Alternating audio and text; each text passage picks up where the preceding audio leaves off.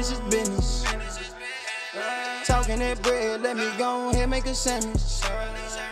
When it's time to do work, let me extend the hammer. What's up, guys? Welcome back to the channel. It's your boy Jones at 4K, bringing you guys another Forza Horizon 5 drift tune and build video. Today we got the 1985 HDT Commodore Group A.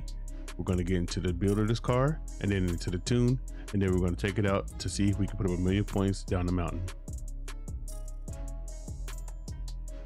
All right, let's not waste no time, diving right into the build of the car.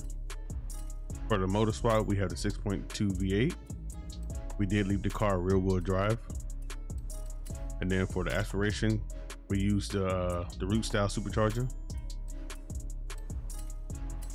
We have the race clutch, race transmission, the race drive line, and then we have the drift diff. On the platform and handling, we have the race brakes, drift springs and dampers. We have the race front and rear roll bars. We have the race roll cage, and then we have a race weight. For the aero appearance, I didn't touch anything because you're only offered the Forza pieces. For the tires, we have the drift tire compound for the tires. For the width in the front, we have a 245 up front, and then we have a 275 in the rear. For the wheel choice, we have the specialized wheels, and we have the American Racing VF302s. And then for the rim size, we have 18s front and rear. I was really debating on leaving them stock at 16s, but I went with 18s front and rear. Ooh, wait a minute. That's supposed to be 17s front and rear. I do apologize, guys. And then for the track width, we have it maxed out in the front. And for the track width in the rear, we have it maxed out in the rear. Under the engine, we have the race intake, stock fuel system, stock ignition, race valves, race cams, race exhaust, stock block, race pistons and compression, race supercharger, race flywheel, stock oil and cooling, and stock intercooler. So pretty much what I did was I put all the weight reducing parts in the engine besides the supercharger, because it obviously adds a little bit of weight. And that's the build, guys.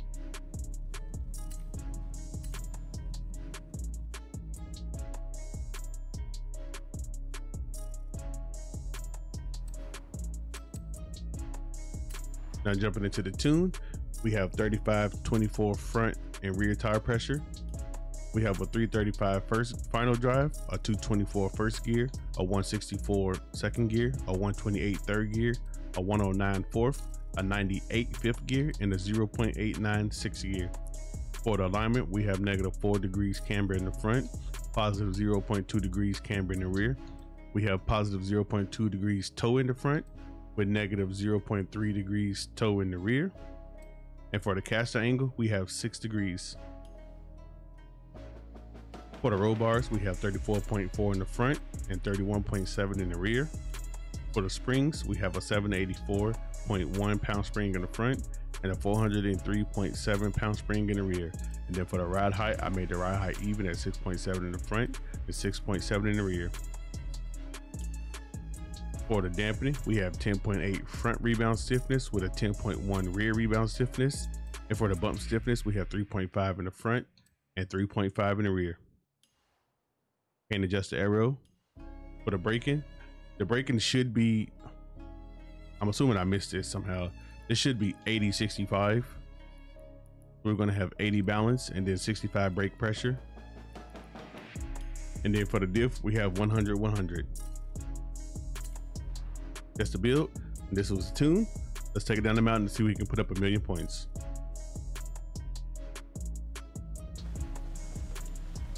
All right, guys, we done made it to the top of the mountain. Let's take it down here to see if we can put up 1,000,000 points.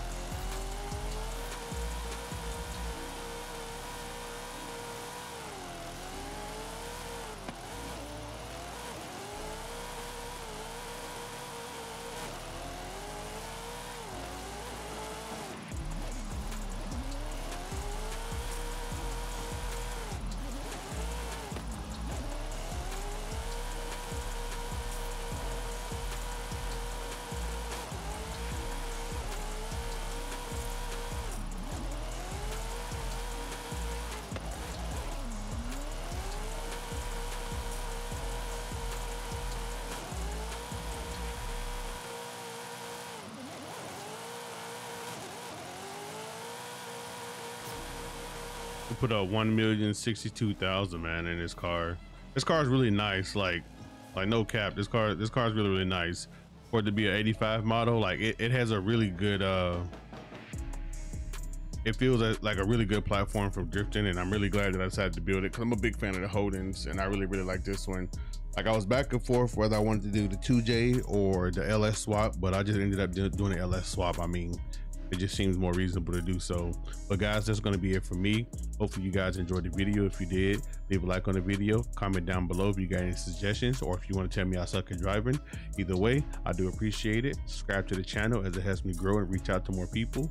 I'll catch you guys in the next video.